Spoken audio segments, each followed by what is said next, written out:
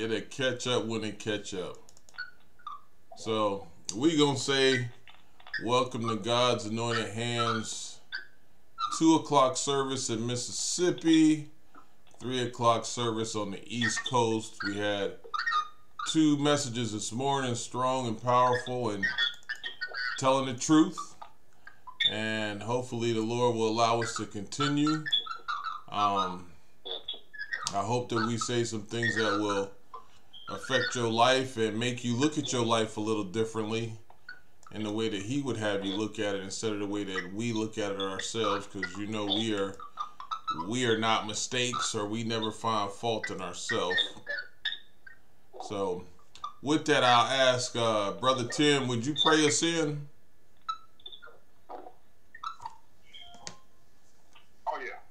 Most gracious God, Lord, we come this day. Thank you, Lord, for another day, Father God. Lord, we want to thank you for a day we never seen before, Father God.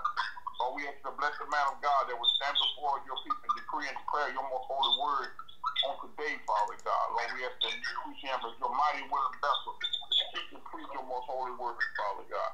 Lord, we ask you, Father God, we just want to thank you for your son who died for us, Father God, and raised on the third day that we might have life and have it more abundantly, Father God. Lord Jesus, we just want to say thank you. If we had 10,000 tongues, we could tell you thank you enough, Father God. But Lord, we just want to praise you with the one we got. We just say thank you, Father God. Lord, we ask you to continue to guide us and strengthen us. Build us up where we're going down. Never leave us alone, Father God. Lord, bless this service, Father God. And Lord, bless the service on tonight, Father God. And Lord, we just continue to lift up your most holy name, Father God. And Lord, we just want to say thank you for giving us all the blessings. We ask in Jesus' name. Amen. Amen. Amen. Pastor Stevens, can you give us a few verses or something? Let Jesus lead you. Let Jesus lead you all the way from earth to glory. Let Jesus lead you all the way. He's a mighty good leader. Yeah, he's a mighty good leader. He's a mighty good leader. All the way from earth to glory. Let Jesus lead you all the way. He'll lead you if you let him. Yes. If you let him. He'll lead you if you let him. All the way from earth to heaven. Let Jesus lead you all the way. Amen, amen. Pastors, we thank you for the prayer and the song this afternoon. We needed both, and you both came through, so it is very much appreciated. Today's sermon is going to be a little different, but hopefully it comes to you and you understand what's coming to you. And I'm always asking a question: why do we continue to have a problem listening to the Lord? We can't seem to get love together. We sure don't have a problem killing. We can hate as easily as we breathe. And a color makes man's heart turn to a reckless and ignorant vessel for the devil to be viewed. And when do we turn into these vessels for the Lord to be viewed? We struggle with the fact that man is and does not respect the Lord's authority as we should. Or maybe we aren't in a true understanding of the true doctrine of the Lord. Today's word comes from the book of Mark, chapter 1, verses 25 through 27. And it reads as follows. And Jesus rebuked him, saying, Hold thy peace and come out of him. And when the unclean spirit had torn him and cried with a loud voice, he came out of him. And they were all amazed, insomuch that they questioned among themselves, saying, what thing is this? What new doctrine is this? For what authority commandeth he even the unclean spirits? And they do obey him. I want to title this message today, Are We Dumber Than the Demons? And I'll answer it right away. The answer is yes. See, Jesus has authority and power over us, and he tells us what to do, how to do it, and when to do it. But we are man, and we like to do things when we want to and how we want to. The fact stands strong in this passage because Jesus starts off rebuking the demon and told him to be quiet and come out. Now remember, Jesus is talking to an unclean spirit, one that does not worship him. He believes in him, but he does not worship him. But this unclean spirit understands the powers and the authority of Jesus Christ. And he submits to the Lord's will. The demon did not and does not serve the Lord,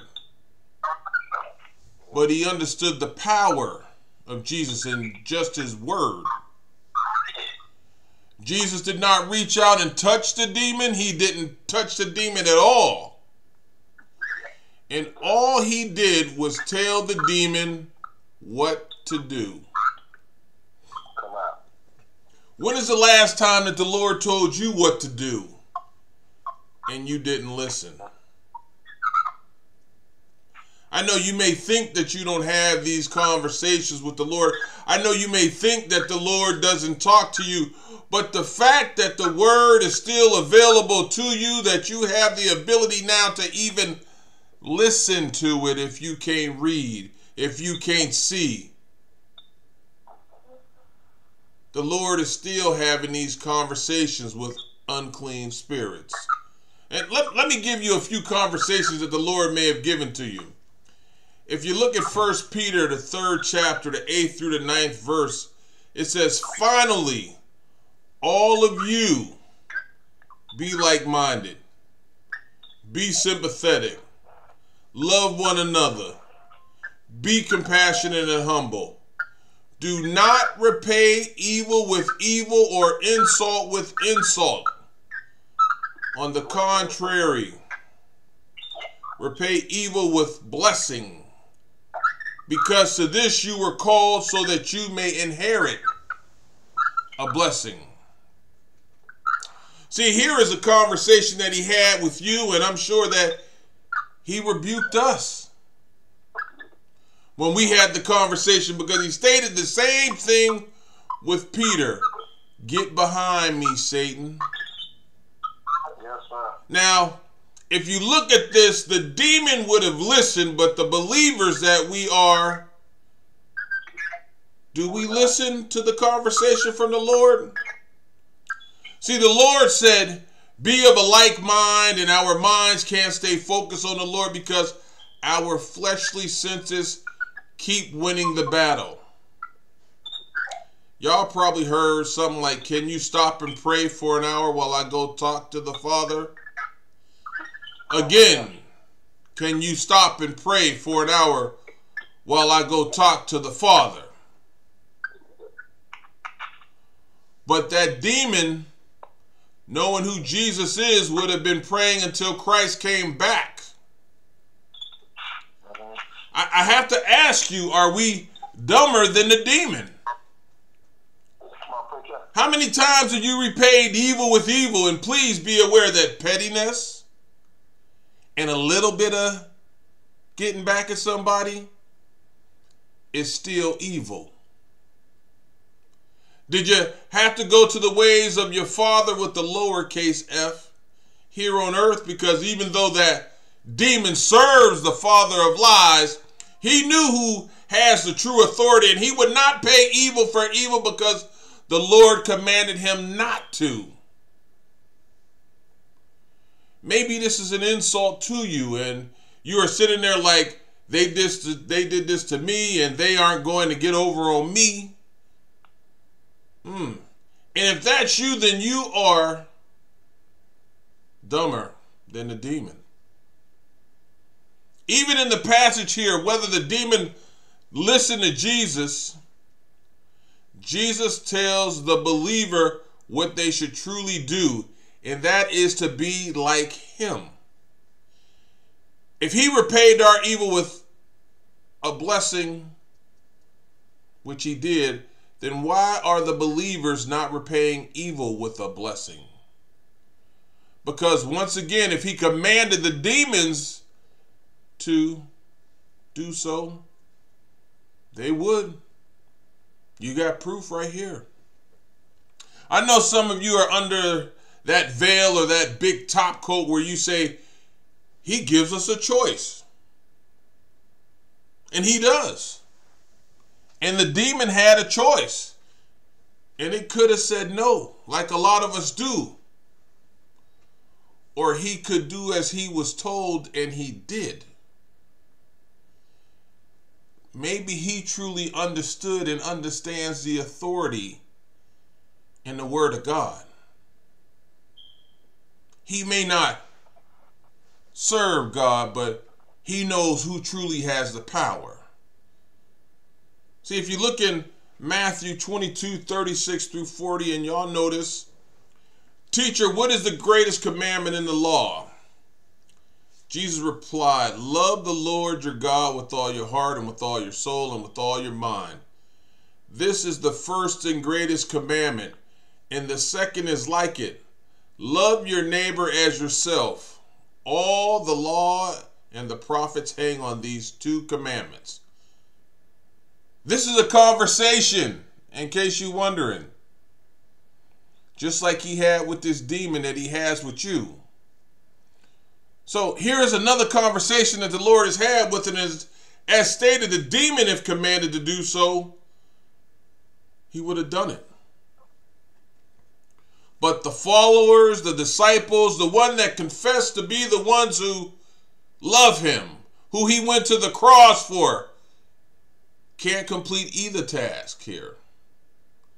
And this is a command to us. We can't love our brothers and sisters, so we fail the second greatest. And if we fail the second, then we are disobedient to the first. Because in order to truly love the Lord with everything that is in us, we have to be obedient. The fact that we claim to know Jesus and love Jesus should have had us tripping up just like the demon. Jesus spoke and his word stopped us in our tracks. I guess the question is, can you hear his word? Another question may be, or do you know his word? Because obviously this demon did. The demon stopped. He didn't have conversation. He was silenced. Every command Jesus said, the demon followed. Maybe we should know the word better. Because the word sure did stop the demon. And it stopped Satan. Remember in the wilderness, it stopped him in his tracks. So, this vessel of sin and iniquity acknowledged that there is one greater than he is. Get your mirrors out, because did that vessel of sin and iniquity that is looking at you see and know that there is one far greater than you? I know when I see myself and I look at myself, I see how far I've come from how I looked as a young man to as much as I look as an older man. But I do see improvements on my spirit where my flesh is slowly going away. Are you looking at yourself that way? Are you trying to compare your yesterday to today? Do you know that there is one out there that is far greater than us?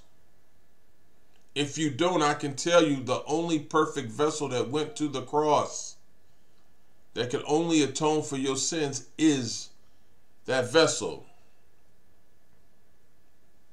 If you know that and you believe that, then why do you pay less attention to the word of the Lord than a demon does? The truth of the matter is that even a demon, when commanded by the Lord, knows to do as the Lord says to do.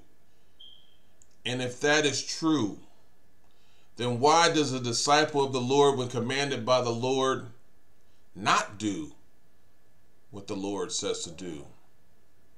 See, this demon that was supposedly in control found out that he is not in control. And he knew that. And when the word of God was spoken to him, he really knew it. What about you? Have you let the true word of God take you over and know that you are not in control? And when God's word is spoken to you, do you truly know that you are not in control unless you want to resist the word? And I would ask again, are we dumber than the demons? See, the demon understood the authority of God, and are we missing the mark on understanding the authority and reverence of God? We let the world claim to have this and that, and the world has created this and that, and the world has done these great things, but the world has done nothing because it owns nothing. See, as the world put a smoke screen on man that he thinks that the word of God has no authority, because I think a lot of us do. Look at this verse here in Matthew 28, 19 and 20. And y'all know this one too. This is another conversation. Therefore go and make disciples of all nations, baptizing them in the name of the Father and the Son and of the Holy Spirit, and teaching them to obey everything I have commanded you. And surely I am with you always to the very end of the age. You wondering about your conversation with the Lord. Y'all keep waiting on the Lord, but the Bible, the word that he left, is the conversation that the Lord has already set up for you. If you are still waiting for people to come to a building to tell them about God, or if we are only trusted in a phone line to tell them about God, then we are not paying attention to his authority. The church is the people. And you can even tell here that the demon did not attack a building. He attacked a person. Are we dumber than the demons? I got to keep asking myself, because we are told to baptize. And how do you baptize when you ain't with them? When you don't come together, then how do we baptize? The demon went out for what it was after. Are we dumber than the demons because we ain't going out for what we supposed to be after? We were told to teach what we have been taught, and the demon knew the word, and when he was told what to do, he did it. Yes, sir. Are we dumber than the demons? The ironic thing is the demon knows his outcome. This demon ain't got nothing but condemnation. And the Lord died for your outcome and mine, and we still move away from the Lord. I got to say it again. Are we dumber than the demons? Sitting still is not what a disciple does for the Father. And sitting still is not what the demons are doing for their Father. But one thing the demons seem to know better than we do is when Jesus speaks, they can't forsake him. And they know that his word is the final answer. Do we understand that when Jesus speaks that we should never forsake him? I know this flesh burdens you. I know this flesh is a struggle. But I guess I should also ask, are you even trying to fight? Are you even calling on him?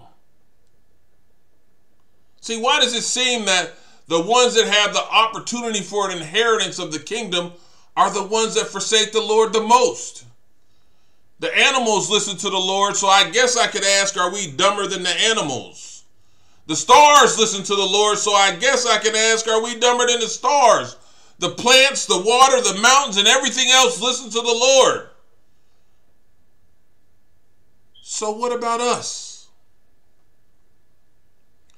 Even the ones who left heaven with the great serpent when confronted by the Lord, listen to the Lord. And none of them have the inheritance or the availability to the inheritance that we have. And I have to ask you, are we dumber than the demons? See, this demon tells you something that will slap your pride in the face also. And that is that everybody submits and will submit to the Lord by acknowledging who he is. You can learn a lesson if you don't know who the Lord is here, because even the demon acknowledges who he is. Have you taken the time in your daily life to acknowledge who the Lord is? Because this demon did, because in his day of attacking the flesh, Jesus stepped to the sin that he is, and sin had to go. Have you let Jesus step to your sin, or did you say that I can handle it on my own? Because if you think that he can't remove your burdens, then you might be dumber than the demons. See, this is when the demon was torn out, and the Lord can tear out your sins if you understand his authority and what he came here for. We should be amazed with the revealing of the word of God to us. And just like it had an effect on this demon that knew who was speaking to him, and you see the strength of the word, then why aren't we doing as the Lord commands? Love someone. Worship me in spirit and truth. Be on one accord. Study the word. Show some compassion. Repent. Persevere. Have some faith. You keep having these conversations with the Lord.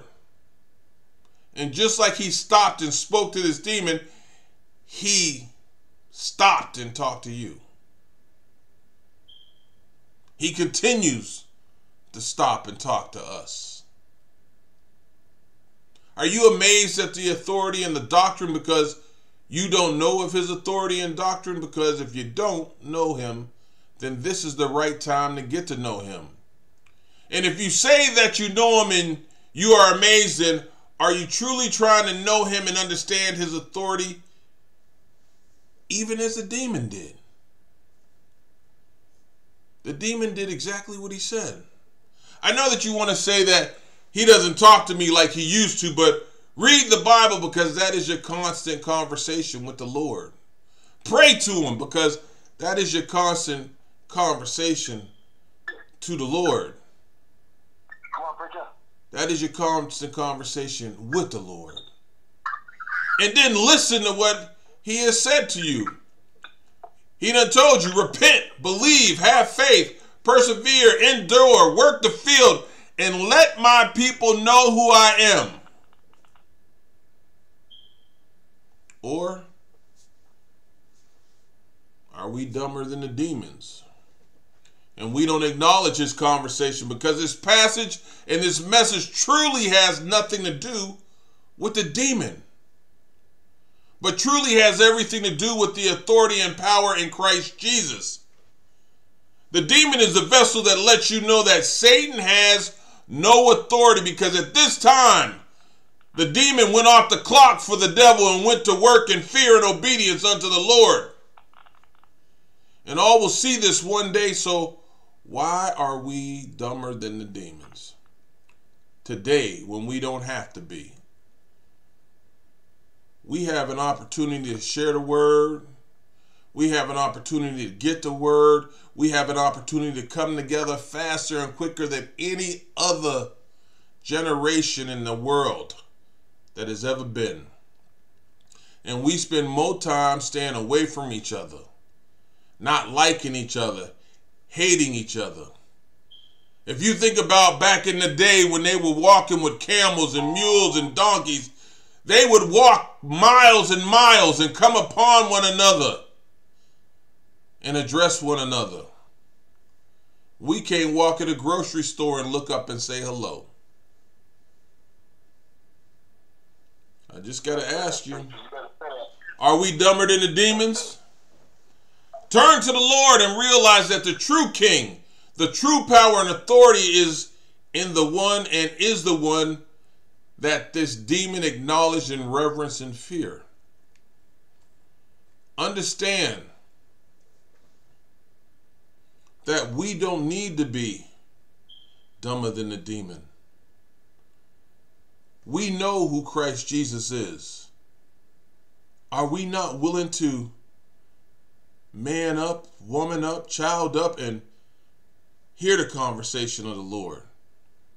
Are we not willing to understand that even a demon knows who he is? And if a demon knows, and it is a spiritual being, and the Lord has told us who he is and showed us who he is and continues to show us who he is, then why aren't we doing better than the demons? Why are we still hating one another? Why is the skin color tearing us apart? Why do we have all these segregations and separations in the church? Why do we have them in our communities? Why do we have them in the world? Why ain't we showing more love than we show hatred? Why aren't we calling on one another, helping one another? How can there be hunger in a world with abundance? Maybe because we ain't smarter than the demons. Maybe we ain't understanding that the Lord gave enough for everybody if we would just share in love and kindness with one another. Sometimes you have to sit back and look at the great power of God and understand that that demon wasn't that dumb. That demon said, I know who you are. That demon said, I may not serve you, but I will acknowledge you and understand your authority and reverence, and I will be obedient to what you say. Because even though I left heaven with that great serpent, I know who was in charge when I was up there. Sometimes we need to step back and understand who's truly in charge and give him the true reverence that he deserves, because if not, are we dumber than a demon? Amen. Amen. Great word, Pastor Lyles. Enjoyed every bit of it, bro. To God be the glory. Are we dumber than demons? Great word. Floor is open.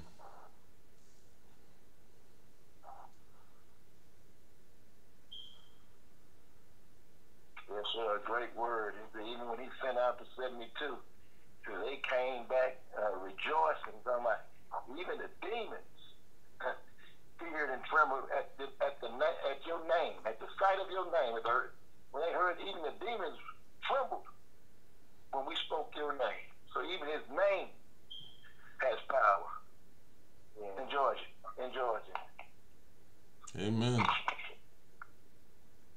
I don't know who we got on. Sister McDonald, was you on here? I thought I heard you. I'm just going to speak. I enjoyed the word as always. A great word. I mean, it's really great. I heard the last two sermons been pretty great. Appreciate it. Yeah, great word as always. Amen. Mon, you got anything?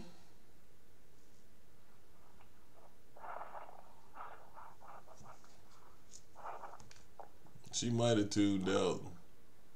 Powerful message. Amen. Wonderful. Uh-oh, there goes Dr. Tammy. The message here, and I hope it came through clear, is everybody is going to acknowledge Christ one day. One day. That demon's one day was when Christ talked to him. Are you going to acknowledge him while he talking to you, or are you going to wait for him to have to talk to you? You don't want to get up there and start confessing and ain't got nothing but bad confessions, because I can tell you, Satan ain't going to be on your right or left saying, well, that one belongs to me. That's not his. It's going to be your own. And why you can breathe and talk and lift him up and do his work and hear the conversation that he's saying, talk to him. Yeah. Understand that reverence and authority. And as much as this demon was here doing his bad thing, he understood everything. He ain't have no control. He didn't have no power. He had no authority. He started thinking that way, he did. But he rebuked him and he said, hold still. Do you hold still for the Lord and let him come to you? Because if you let him come to you, he'll come through you. And then when he in you, he'll come out you. He can't come out you if he ain't in you. Are you gonna give him a chance to come to you? He already done everything you need. He done given you everything you need, everything you have. What you gonna give back to him? He deserves more than we ever can give him. It has never been about the receiver. It's always been about the giver. Amen. And when do we acknowledge him like we should? We keep letting the world dictate to us. The world ain't stopped for nothing that it likes to do.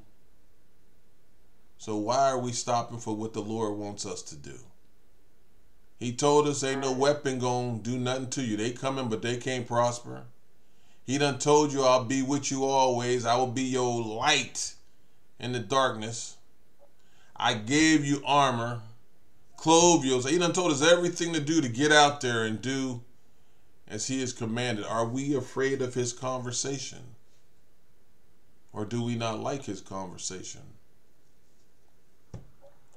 Just food for thought. Amen.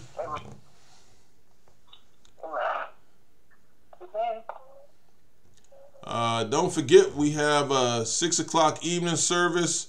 Who is that preaching again, Brother Tim?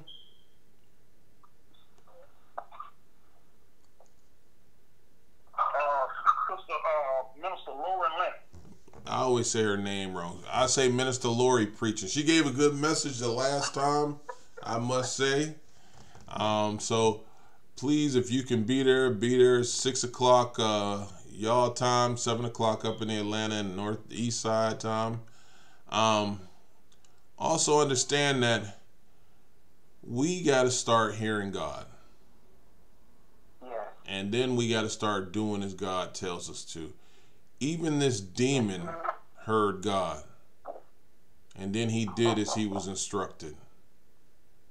And that's the true message here. It ain't about the demon, because we all got our own sins in us, our own demons in us. But when God talks to you and says, do it, recognize and do it.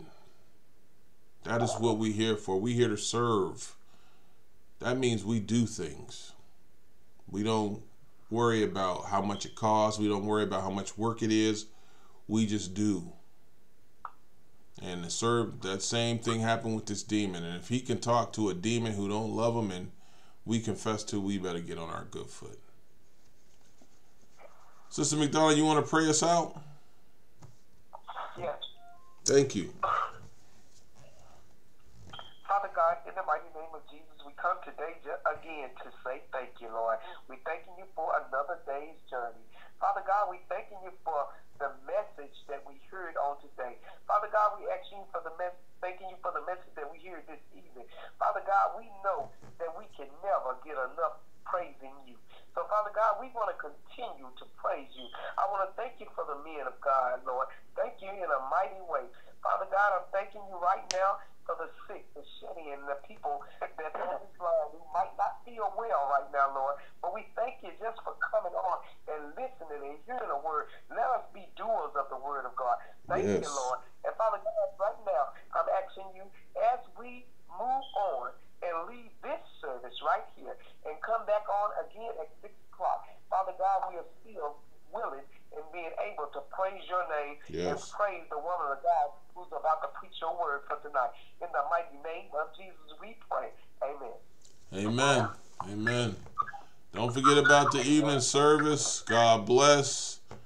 Be smarter than the demon.